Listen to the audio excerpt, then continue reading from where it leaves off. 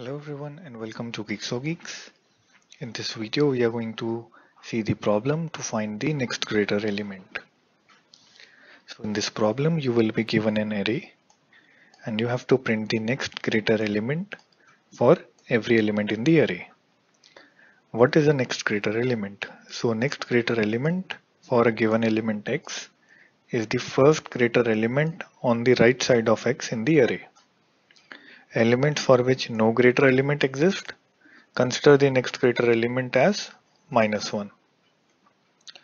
So let's see. So if you have this example here, so you have this input array 4, 5, 2 and 25. So the next greater element for 4 is actually 5. So for the 4 it is 5. Then coming to the 5, the next greater element cannot be 2. So it is 25 because 25 is greater than 5.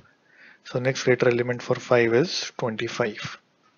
Then coming to the element 2 here. So the next greater element is obviously 25. So the next greater element in our output is also 25 for the 2.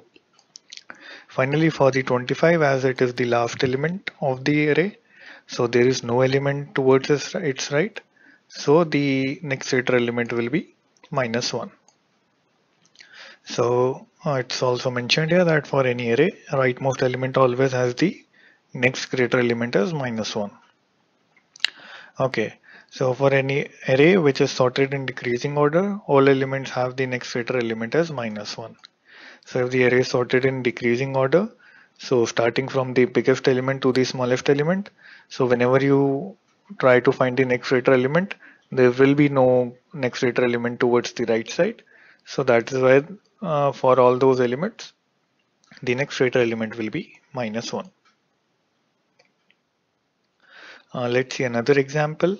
So we are given this array 13, 7, 6 and 12. Here the next greater element for 13 is -1 because all of the next three elements are actually smaller than 13. Then coming to 7, the next greater element will be 12. You see 12 here. Coming to 6, next greater element will be obviously 12. So you see 12 here. Then finally next greater element for 12 will be -1 because it is the rightmost element. Okay, so now let's look at the solution. So we will be discussing two methods to solve this problem. The first one will be the simple solution and the second one will be using stacks. So in the simple approach, we basically use two loops. The outer loop picks all the elements one by one. The inner loop looks for the next greater element for the element picked by the outer loop. If a greater element is found, then the element is printed as next, otherwise -1 is printed.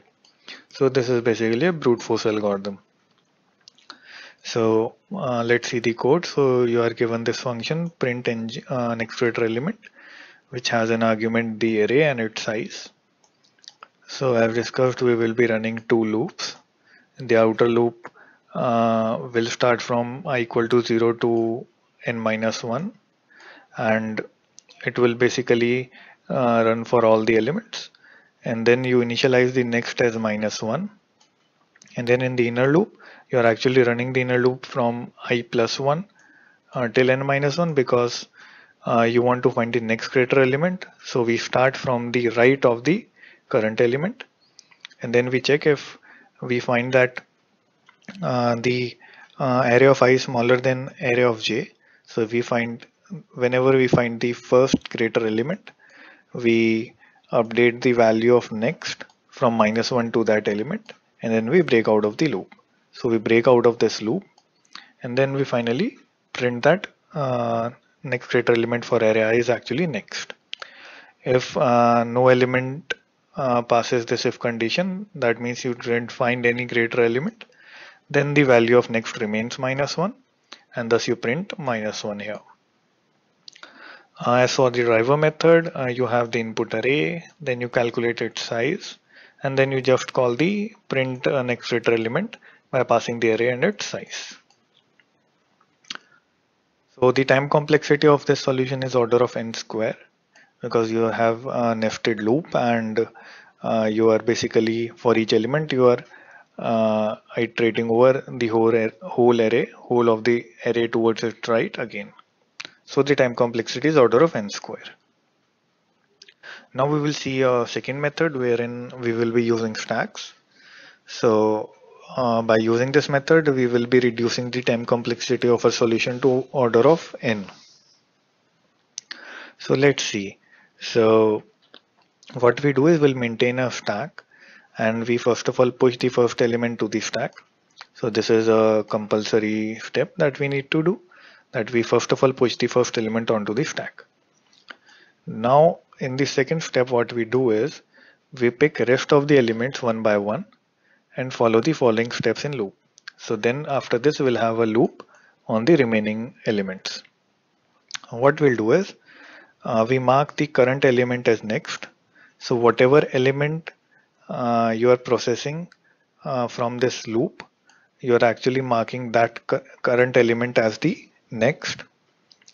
Then you check that if stack is not empty, then you pop an element from the stack and compare it with the next. So if we consider an intermediate situation wherein you have few elements on the stack and now you have an element next, so you keep popping out elements from the stack and you compare it with next.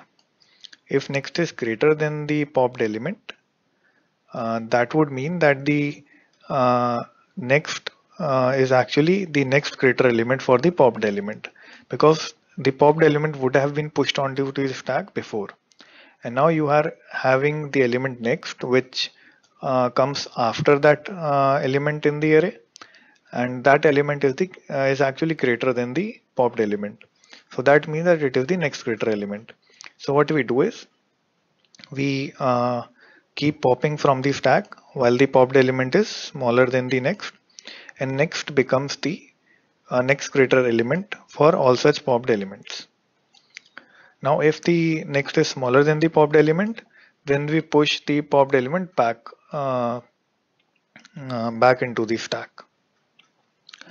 Once we have done this and we have printed all the elements which have the next greater element, then what we do is we pop out all the elements from the stack and print -1 as the next greater element for them. So whichever element does not have a next greater element within the stack, so for all such elements the next greater element will be -1, and that's what we do, because we'll have only that elements remaining in the stack after we are done with step 2. So this algorithm is not so simple, but once we see an example, it will become more clear. So we have a walkthrough here wherein you have these 4 elements, and this is the stack. So what we'll do is we first of all push 4 onto the stack. That is the first step. Then what we do is now the next is actually 5, which is the current element which we are processing. So we push 4 out of the stack and we compare 5 with it. So because 5 is greater than 4, so we'll print that 5 is the next greater element for 4, and then we push 5 back to the stack. So we print next greater element for 4 is 5, and then we push the 5 onto the stack. Now we come here, so next is 2, and we compare 5 with 2, as 2 is actually smaller than 5, so we push 2 also onto the stack. Now next becomes 25. So now 25 is greater than 2 and 5 both. So we first of all pop out 2. Then we'll print that next greater element for 2 is 25. Then we pop out 5. We compare it with 25. 5 is smaller than 25. So we again print that next greater element for 5 is 25. And then finally we push 25 onto the stack. So you see next greater element for 2 is 25, next greater element for 5 is 25, and then we have pushed 25 onto the stack. Now we are done with the step 2. there are no more elements in this array here. So what we do is for the remaining elements, we print that next iter element for the remaining elements is -1. So for the 25, we'll print that the next iter element for 25 is -1. I hope that this is now clear with the help of example. And now let's proceed to the code. So here you see that you have a structure stack which has the top and the integer array. Now we see some utility methods. So basically the basic function which are needed by stack. So we have the push function here, wherein you are checking if element can be pushed or not. If it cannot be pushed, you print a stack overflow error. Otherwise, you actually push the element, so you increment the value of top and you place that element x onto the stack at the position top. Note that you got the x as the argument in the push method. Then you have the standard pop method, wherein you first of all check that if element can be popped. So if the top is not equal to -1, then you say then you actually proceed. If it is equal to -1, then you say that stack is that it's a stack underflow condition. So if it is not a stack underflow condition, then you actually pop out an element. So by popping out the element, we mean that we just reduce the value of the top, and then we just return the popped element, basically the temp. We have another utility function which is empty, which checks that if the array is empty or not. Which it actually compares just the top of the stack, that if it is -1, then you return true, otherwise you return false. So coming to the main function which will be implementing the algorithm which we just discussed. So print nge next greater element, which takes as an argument the array and its size. Now you have some initializations: I equal to 0, structure stack, s, and the top is initialized with -1. Then you have the element and the next. So first of all, as the first step of the algorithm, we push the first element onto the stack. That is what we are doing here. We pass in the reference to the stack and the first element in the array. Now we do is we iterate for the rest of the elements. So we start a loop from I equal to 1 till n-1. We initialize the value of next as array of I. So the next element becomes array of I. And now we check that if stack is not empty, then what we do is we actually pop out an element out of the stack. Then if the popped element is smaller than the next, then we print the pair and keep popping while the elements are smaller. And also the stack is not empty. So what we do is while element is smaller than next, we keep printing the pair. We also keep checking that if stack has become empty, then we just break. Otherwise, we again keep popping out the element. So we keep popping the element. We come here, we check the condition. If the condition holds true, we again come here, we print the element, then we again pop, and we keep on going doing this. Once the stack becomes empty or the element is actually greater than the next, then what we do is we push the element back to the stack. So whatever element we popped here, we push that element onto the stack. So onto the back to the stack. Once we have done that, then we push the next onto the stack. So as all the elements have to go to the stack at least once, so we push this element onto the stack, and the next iteration will again be following the step 2. Finally, this is the step 3, wherein you check that while stack is not empty, you keep popping out the elements and you keep printing those elements. So you have the element here which you just popped, and you print the value of next as -1. So all the remaining elements in the stack finally will have the next as -1.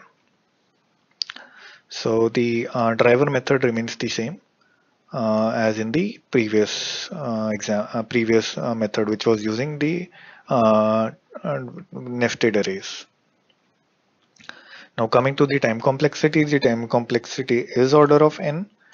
The worst case occurs when all the elements are sorted in decreasing order. If the elements are in decreasing order, then every element is at most processed 4 times. So when they are pushed onto the stack, once they are popped from the stack, when the next element is being processed, then they are pushed back to the stack because next element is smaller, and then finally in the step 3, they will be again popped out of the stack. So at most, each element will be processed 4 times. So that is 4n times for the whole of the array, which leads us to a time complexity of order of n. So we discussed 2 methods. In method 1, the time complexity was order of n square. And in the second method using stacks, we had the time complexity of order of n. That is all for this tutorial. Thank you very much.